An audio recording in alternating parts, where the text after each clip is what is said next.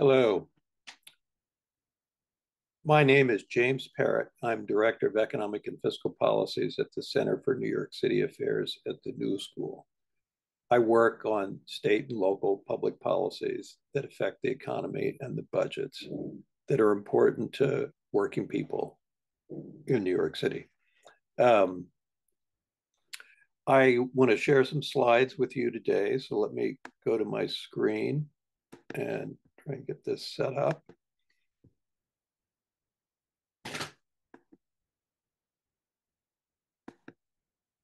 All right, so hopefully you can see these slides. So I want to touch upon three things today. I have about 40 slides here. That's about an hour's presentation, but I only have about 30 minutes. So I'm not going to I'm not going to talk about each and every slide. I'm going to try and go quickly through the stage setting on this in terms of how income inequality in New York City compares to the nation and some of the factors for that. I want to look in detail at the pre-pandemic, post-Great Recession decade of the 2000s, when there were rising incomes for the bottom half, and in particular, look at the role that public policy had in accounting for that. And then I want to talk about the new strain of inequality that's represented by the pandemic and its very lopsided economic effects in New York City.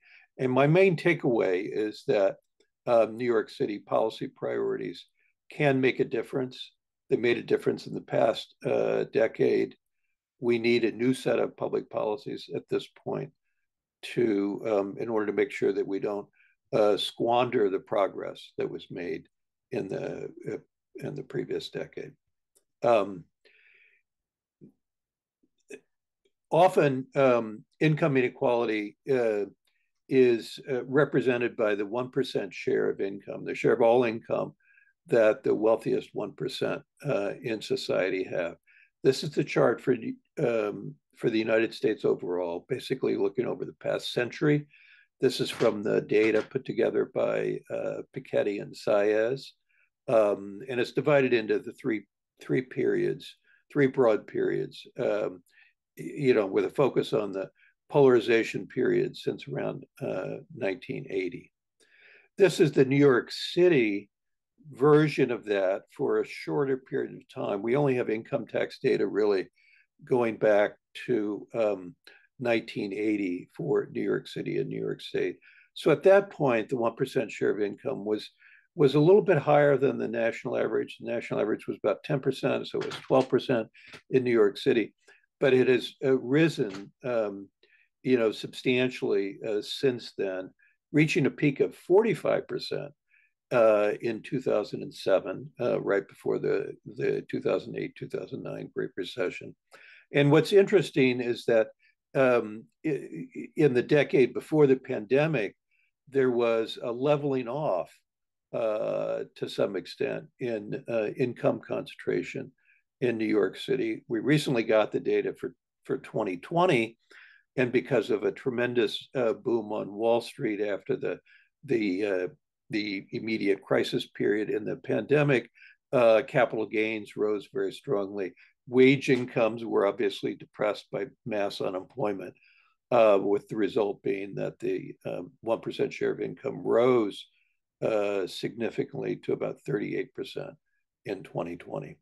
I'm going to skip over these slides, which review the background to broader income inequality trends in New York City. Let me pause on this slide to show you the race and ethnic dimension of uneven incomes in New York City over the past 60 or so years.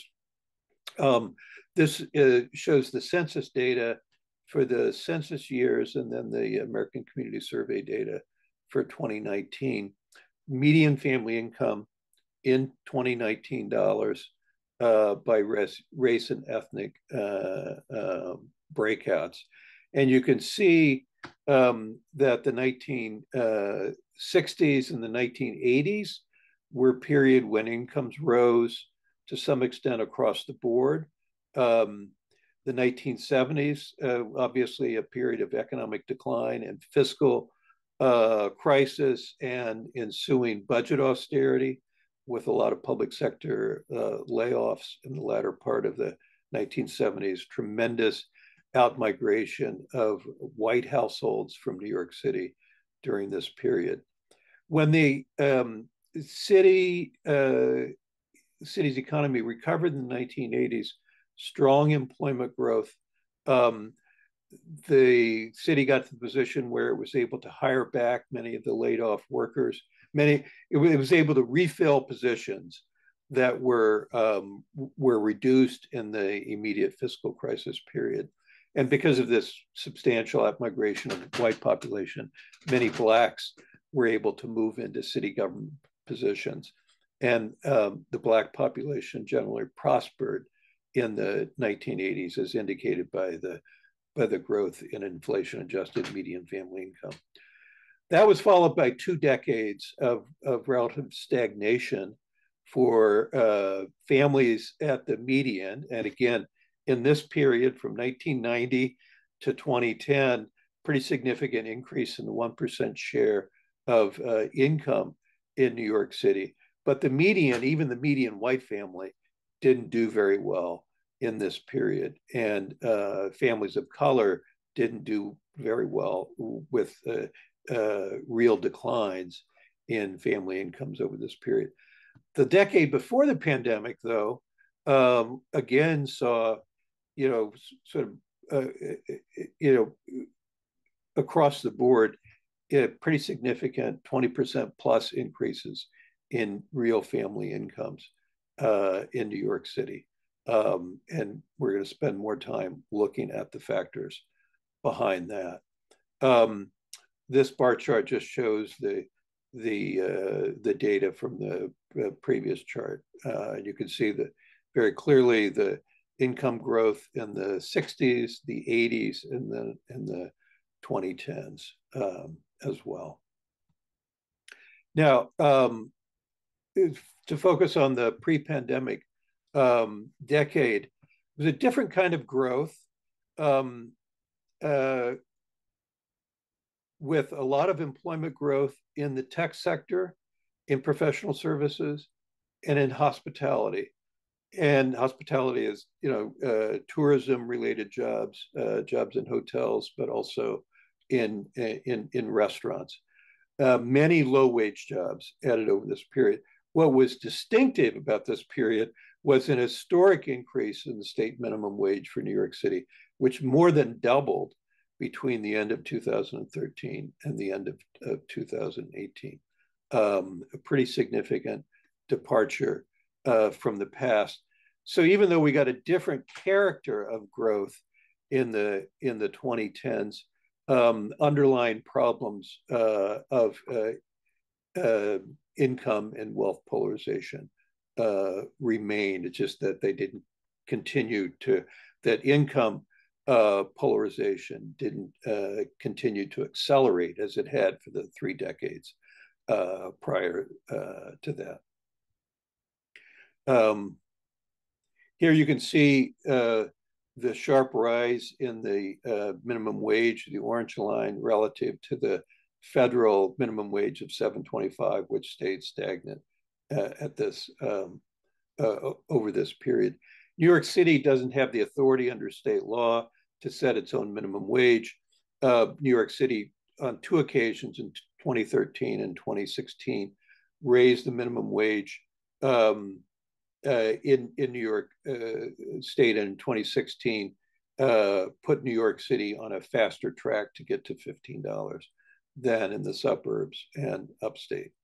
Of course, it hasn't been, the minimum wage in New York State hasn't been adjusted for inflation since then. So there's been some stagnation. And that's one of the policy priorities of a lot of progressives at this point, is to have a catch-up minimum wage increase and then to index it to inflation plus the growth in labor productivity going forward.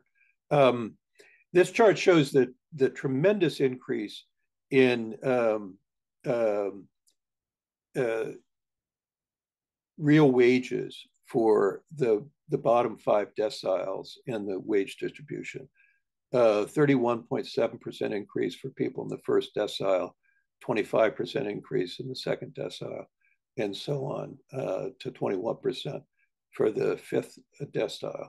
Pretty unprecedented increases over, a lot of this was concentrated over a subpart of the decade of the 2010s, and it's really associated with the period when the minimum wage rose. This had overall implications for the share of wage income in New York City. The people in the bottom half increased their share of wage income by 1.4 percentage points. Whereas at the national level, the bottom half increased their share of wages by only 0.6%. At the other extreme, for the top 10%, you can see that their share of wage income in New York City declined by 1.8 percentage point, much steeper decline than at the national level, where it was only 0.1%. This increase in wages at the bottom, of course, played out for workers of color, with sharp increases at the second decile and median for both Black and Latinx workers, much greater than for white workers, whereas white workers at the 80th percentile had a much stronger wage increase over this period. A lot of high income employees in New York City, overwhelmingly white, they still benefited from significant wage growth over this period. But this was the first period when we saw really substantial increases for people in the bottom half of the distribution. The richest 5% still had over half of all total income, more than 5 times the income received by people in the bottom half. So even though there were strong wage and income gains for people in the bottom half, we still have a situation characterized by pretty pronounced income polarization in New York City. And this translates into a very uneven extent of economic hardship. This is one, the source here, an analysis of self-sufficiency income budgets by researchers at the University of Washington's Center for Women's Welfare, found that as of 2021, 35% of all households in New York City had an income below what was needed to be self-sufficient. That is, to provide for basic family budget needs, no frills, no vacations, no savings for college education, but also it's self-sufficient in the sense that this doesn't factor in any receipt of government assistance like food stamps or housing subsidies or childcare subsidies, and so on. Very uneven across race and ethnic groups. 20% of white families don't have a self-sufficient income level, whereas 44% of Blacks and 50% of Latinx families. Now, we focus on what I refer to as a new strain of inequality in New York City with the pandemic. The public health disparities, I think people are well aware of at this point. This chart shows for New York City neighborhoods, the darker color represents a greater density of COVID cases in 2020. And that's the pandemic was also characterized by widely disparate economic impacts in New York City.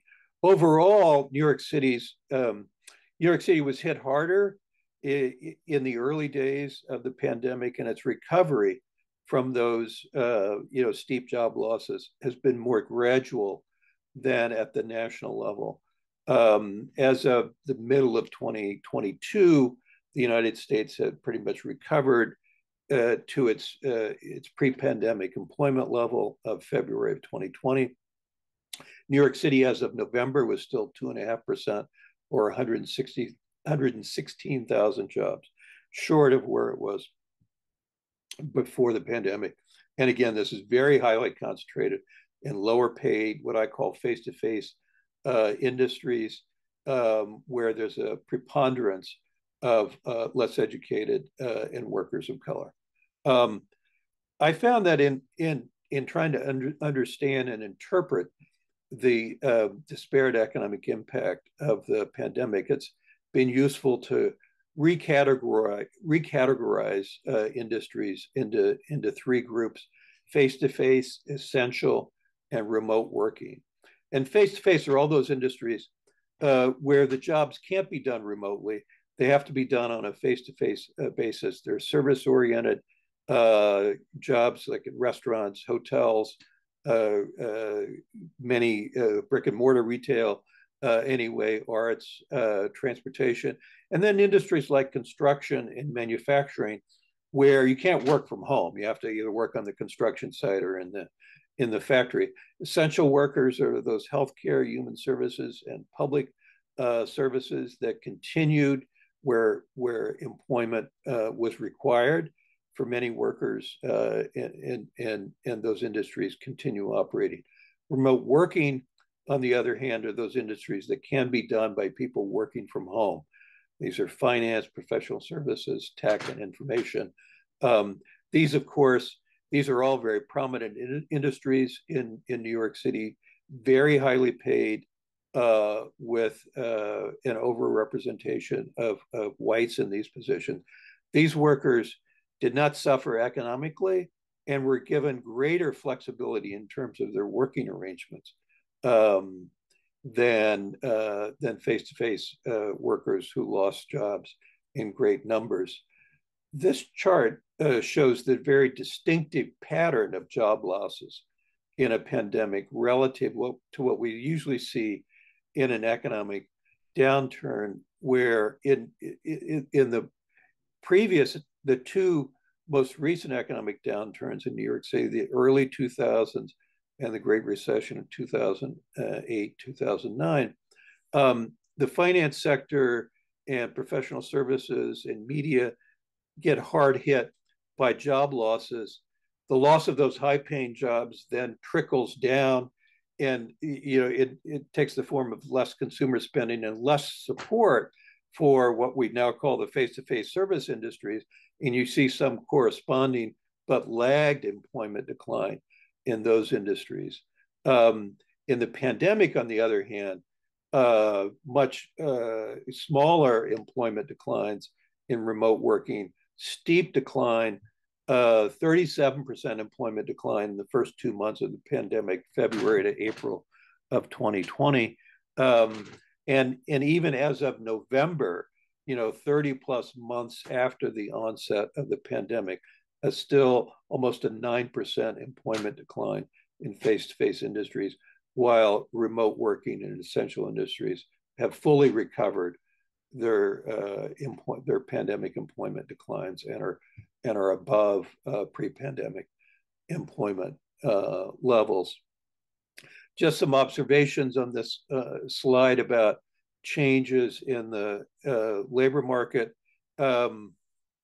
Dramatically uneven impact. It's hit very hard so in the face-to-face service industries, these tend to be the lower paying jobs where there's a greater representation of young workers, of less educated workers, workers of color, and immigrants who are non-citizens. And then the reverse on the, in the remote working category. A lot of business turnover as well. We've lost about 300,000 jobs from businesses permanently closing. There's been, and then several 100,000 jobs that haven't come back in existing businesses. On the other hand, other businesses have increased employment, and we have seen about 200,000 jobs added from businesses that have started up since the pandemic. So a lot of, a much greater degree of flux in the labor market than what we what we usually see. A lot has changed in terms of the attitude of workers, employer demands, the mix of industries has changed, use of technology has accelerated, tremendous acceleration in e-commerce. That's led to a decline in brick and mortar retail employment, but an increase in areas like warehousing, the distribution of packages that people order via e-commerce, and employment growth in delivery services as well. We've seen, I have a slide in a minute on 20 industries that have gained jobs, and we break that into three categories of analysis. There's been a lot of talk about the Great Resignation, and it's true that workers' attitudes and demands have changed. People have been reluctant to go back to really low-paying jobs where the quality of work was not so great. They may not have offered many benefits or had opportunities for expansion, or during the pandemic where, like in restaurants, you have to deal with customers who can be unruly and difficult to deal with regarding masking requirements and so on. So clearly there's been difficulty on the part of some industries and employers in attracting workers back. Overall, however, labor force participation has recovered in New York City, although it is problematic and challenging to interpret because there has been a significant employment and labor force decline. That's a topic for another for another day. But if you look at the aggregate data on weekly hours in real average hourly earnings, neither have risen; they've declined. And you would expect, if the labor market really were tight and employers were having difficulty hiring new people, that they would be extending the hours of existing workers. That hasn't happened. That they would be increasing the inflation-adjusted pay offers that they're making. That's happened in a very uneven sense, but the aggregate data don't show any increase across the board. This chart, looks at all of the detailed industries, the major detailed industries in New York City, categorized into these three categories: essential, face-to-face, remote working. You can see for these five industries that are highlighted, all face-to-face industries, employment declines 30 plus months after the onset of the pandemic, still in double-digit decline territory. And if you add up the absolute decline in those industries, well over the net decline of 116,000. And as I said a minute ago, almost a 9% decline for all face-to-face industries as a group compared to February of 2020. 2/3 of all New York City's working poor, people whose family income leave them in poverty, but where one or more household members are working, 2/3 of the working poor are in face-to-face industries, heavily concentrated in restaurants, retail trade, and so on. Young workers, very heavily concentrated in restaurants, retail, and so on, in face-to-face industries. Whenever you look at unemployment rates for New York City, it's important to keep in mind the pretty stark disparities by race and ethnic category. So as of the third quarter of 2022, the overall unemployment rate in New York City was 6.1%, but almost 10% for Black workers, 3.5%, almost three times what it is for white workers at 3.5%, and Hispanic workers or Latinx workers more than twice the white unemployment rate at 7.5%. Now, looking at employment rates, that is this is also called the EPOP ratio, employment relative to the population in this demographic cohort. You can see employment rates have fallen sharply for less educated workers, both males and females, particularly for males with a high school education or less, from almost 60% to 49%, whereas the employment rates for males with a bachelor's degree or better is up a little bit, and for females is up about 2 percentage points. So the disparate economic effects are clearly evident by education attainment level.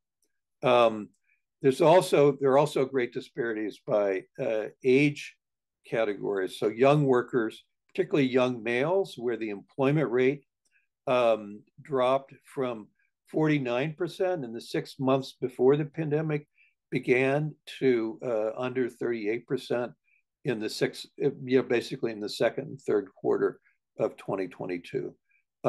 Whereas for 35 to 44, a slight increase, and much smaller declines, 25 to 34, 45 to 54, 55 to 64, and we have seen the exit of many older workers, 65 and older during the pandemic. But the sharpest decline in the employment rate here is young males. So in looking at these are the 20 industries, sorry, the headline here is cut off a little bit. 20 industries that have added net jobs, and we group these into 3 categories. My next slide summarizes the observations about this, but just look, you can see that the industry that's added by far the most jobs, home healthcare, added over 37,000 jobs. Altogether, these low and moderate paying jobs in this group A, this first group, account for 98,000 new jobs. That's more than 60% of all net new jobs added over this period. Group B is tech industries, and Group C is finance and other high-paying industries. So the strongest job growth has been in this lower paid face-to-face or essential industries. Includes healthcare. This includes healthcare as opposed to the pandemic categories, but it also includes warehouse and temporary help jobs. So New York City is gaining back. We've lost a lot of low-wage jobs. We're gaining back other low-wage jobs, but they are still challenged by few benefits, fewer opportunities for advancement in many of these fields. It's not uniform across the board. Some of the healthcare-related ones do have advancement opportunities. You can see there's an increase in outpatient care center in New York City, and there's been some increase in hospital employment as well. The tech industries have had about, they grew very rapidly in the prior decade, adding about 200,000 jobs. During the pandemic, they've added 32,000 jobs, 14% job growth. Many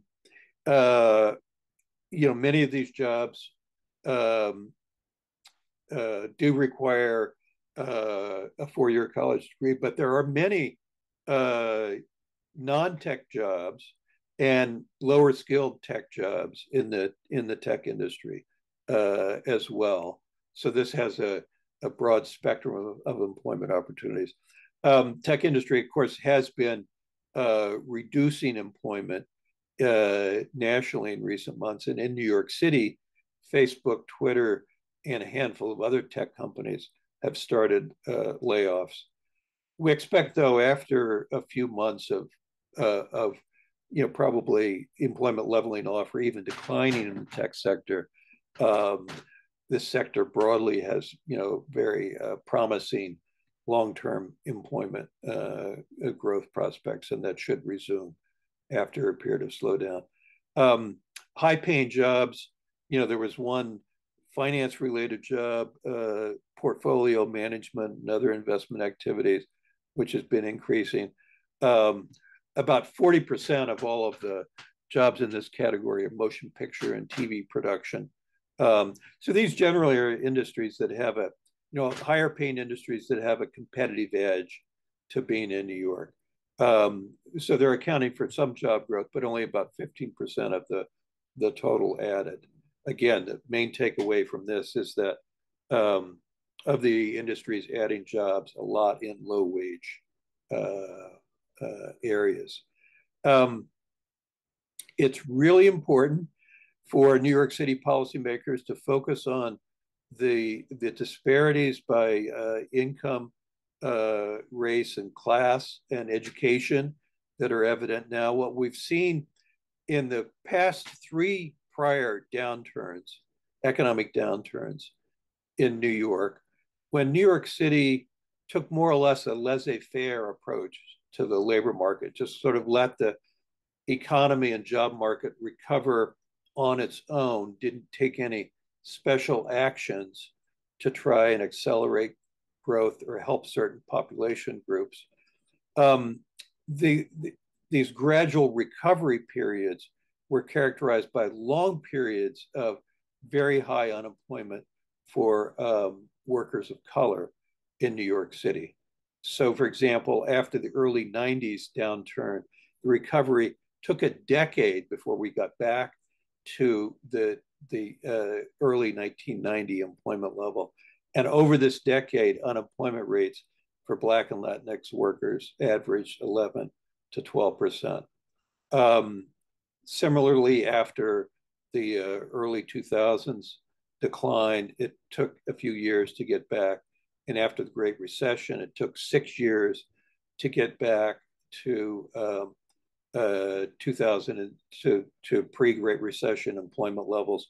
And during that time period, Black unemployment averaged 13%. So the risk is that if New York City doesn't do anything um, in a concerted way to respond to the labor market at this point, that we will, effectively consign workers of color to many years of elevated unemployment. Economic hardships clearly are rising in New York City during the pandemic, and particularly since the decline in the end of unemployment in insurance in New York City in September of 2021, federal unemployment benefits ended. You could see the tremendous growth in temporary cash assistance recipiency. It's now up 35% over where it was before the pandemic. This takes us back to, basically early 2004 level for public assistance recipients. Also a pretty substantial increase in the SNAP benefits or food stamps. That's up 15% over the pandemic, and 25% more New Yorkers are receiving Medicaid. We had a high Medicaid recipiency rate before the pandemic, and yet it's increased by 25%. This chart shows the real wage changes for three periods in time. One, the pre-pandemic period, 2013 to 19. The orangish bars there in the middle, the first 2 years of the pandemic through 2021, and then the blue bars are basically the most recent year through the first three quarters of 2022 compared to the first three quarters of 2021. So what's striking here is that the wage growth for the 20th percentile males and females was in this pre-pandemic period. Some wage gains in the first 2 years of the pandemic, but in the past year, when inflation has been at its highest level in 40 years, stagnation or decline across the board, except for males at the 90th percentile, who had, believe it or not, a 29% increase in inflation-adjusted wages, on top of a 40% increase in the first 2 years of the pandemic. This is my last slide, and I'll conclude on this note that local policies can make a difference, as we saw with the increase in the minimum wage in the pre-pandemic decade. We now need what I would say, we need an active labor market policy to reconnect workers and to provide skills needed for workers to trade up to better jobs. We need to raise wages again. We need to have a catch up for the period since 2019 when there's been no increase. And then we need to index the minimum wage going forward, not only to the consumer price index, but also to labor productivity. There's a proposal in Albany this year to raise the minimum wage to $21.25 by early 2026 and adjust it for inflation and productivity growth after that. We also need to raise pay for many workers in the care jobs category, home care workers, child care workers. We need to further expand the affordability and accessibility of child care. We need better labor protections to curb the misclassification of workers and to further expand gig worker protections. New York City has led the way nationally in establishing a minimum pay standard for for-hire vehicle drivers, that is Uber and Lyft drivers, and they're on the verge of instituting a minimum pay standard for restaurant delivery workers. Those two policies combined will benefit about 180,000 workers. And we also, property tax reform is clearly a topic for another discussion. We have a very inequitable property tax system by race and income category. There's a proposal on the table to fix that. We need action on that. Thank you very much. I invite your questions via email. And I have some, our website is centernyc.org, and you can find many of our publications on that. Thank you.